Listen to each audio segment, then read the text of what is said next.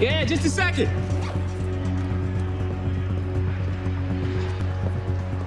Hey!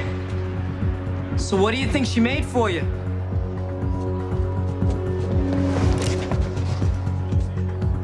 How you doing, Clint? Jordan Scott. I don't know who that is. Really? We got Jordan calling you 4 times. So what? So we'd like to know what you're doing hanging out with a guy we think killed one of your workers, Evan Charney. Evan's dead? That's right. Did you help him rig that? What, are you crazy? I wouldn't do something that reckless. Although what? Jordan was asking me demolition-related questions. that you answer. Yeah, why not? Teaching people to blow shit up, that's something you do on a regular basis? Man, guys always want to hear stuff like that. So what were you and Jordan up to? Nothing, okay? Evan just put me in touch with the guy, okay? I've only talked to him over the phone. What were the calls about? Look, Jordan, he throws odd jobs my way, okay? Look, I got alimony payments to make, and the dough was good, so I did it. Odd jobs like what? Construction work? No, man. It was more like waste management, okay? You get Bubbles to say he's fuzzy Dunlop. Except Bubbles has been a registered CI for years. Kima gave him a number back when she was in plain clothes, man. And Herc, you worked with him under that number on the Barksdale stuff. So how would you fuck up the ID? Fuck me, man. Look, the only way to get out from under this is to stop fucking lying, okay? You grab your dick, you walk into Marimil's office, and you say, Lieutenant, I made a mistake.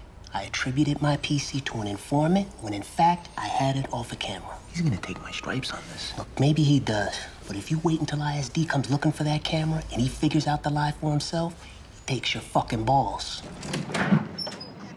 Marisol Gonzalez? Yes? I'll talk to you for a minute. You're under arrest. What are you talking about? ¿Qué pasa?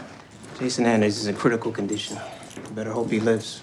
I do. He's a nice kid, but that's not my fault. You sold him a controlled substance. It was all fake. Well, his reaction to it was very real. And it's a crime regardless. No. Marisol, no entiendo.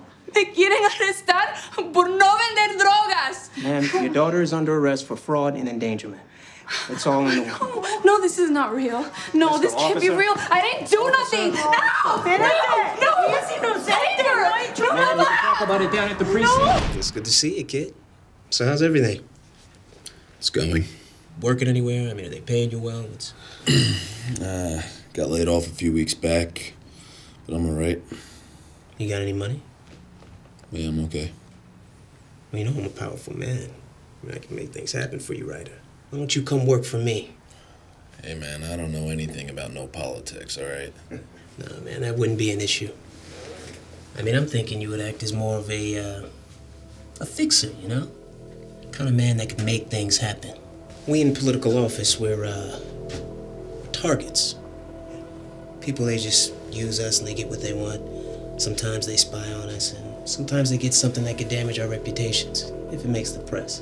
But of course, all this happens behind the scenes. I mean, I'm pretty sure you're familiar with smear campaigns, right? You know, reports on politicians using cocaine, sleeping with prostitutes, that kind of thing. Yeah. We're no different than professional athletes. Most of these situations are manageable, but there are select cases where we could use someone who's willing to step outside of the law to make things happen. And that person would be thoroughly protected by us. What do you need me to do? There's this nuisance photographer that's been following two of my friends around. I want you to go see him. I want you to get every photograph that he's taken, and if he's made duplicates, I want you to destroy them.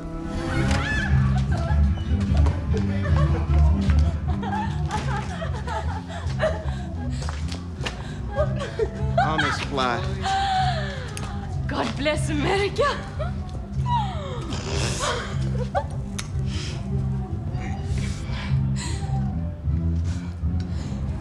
You gotta hold it. Hold it in. You all right? Hold it in. Is it true that you were shot in Vietnam? Yeah, that's right. Why, you wanna see? Yes.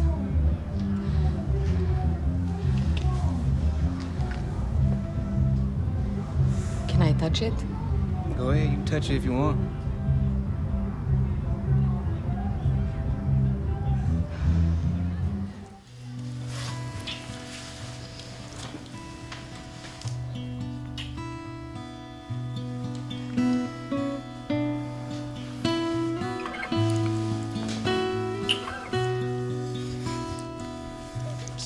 but I don't know who that is. Yes, you do.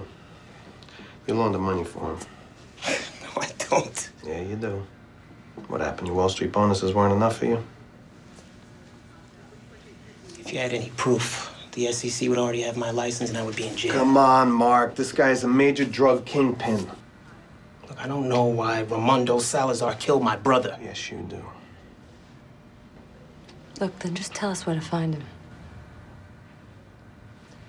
If he knew I told you anything, he would kill me, Do too. the right thing, Mark. You don't want to do it for us, you don't want to do it for your dead brother, do it for your broken-hearted mother, okay? Tell us where to find him.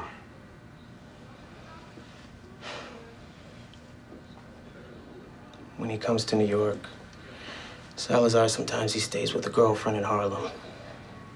Her name is Sylvia. Where do we find this Sylvia?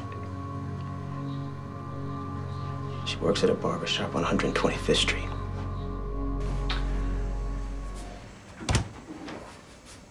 Do I have it right that you picked up a guy named Mike Parker last week for smoking pot?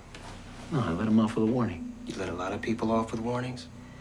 You see, it turns out that this Mike Parker has been busted a couple of times for possession with intent. Did you run him before you cut him loose? Yeah. Yeah, I still thought it was a waste of time. Jesus. You see, the thing is, Harold, if you had busted him like you were supposed to, we'd at least have an address to work with here. That's why my partner's a little out of sorts. Gun he found was a 9mm. We're consistent with that? I won't know for sure until we get him back to the coroner's office, but I'd say so. Nice work.